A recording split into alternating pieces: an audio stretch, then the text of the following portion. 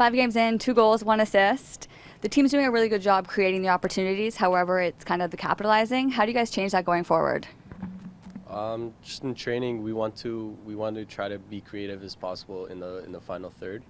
Most importantly, it's the defensive side. You know, if we're gonna keep playing the way we're playing right now, we can't depend on scoring instead of defending. You know what I mean?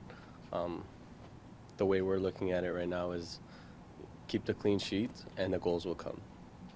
And 3 more games until you're back playing on home soil. How do you guys stay focused and kind of regroup while you're continuously on the road? The road stretch is always difficult, right? The weather doesn't help us playing home. But right now we just got to focus on getting as many points away, and then when we get the home games, it'll be playing with 12 players on the field, and I hope that motivates our team and get more points at home.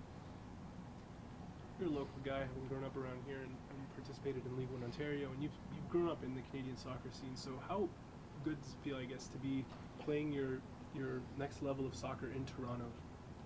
It's definitely a great feeling.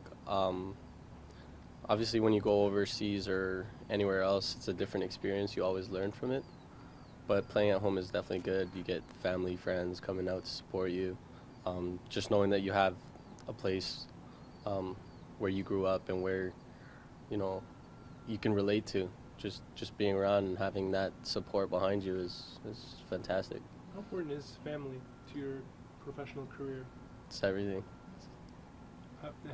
What do your parents do, for example, to help you as a player to grow or during hard moments?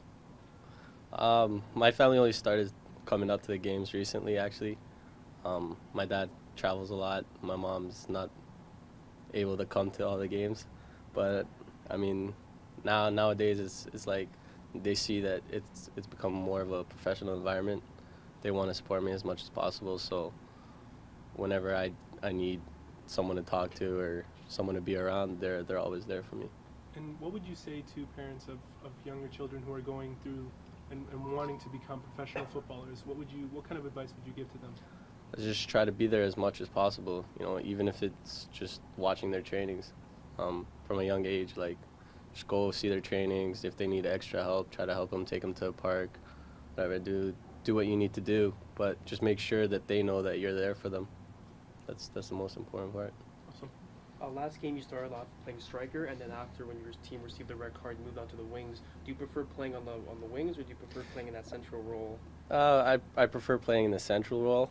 I like being in the middle of the park, but just under the circumstances, you know, you have to do what's best for the team.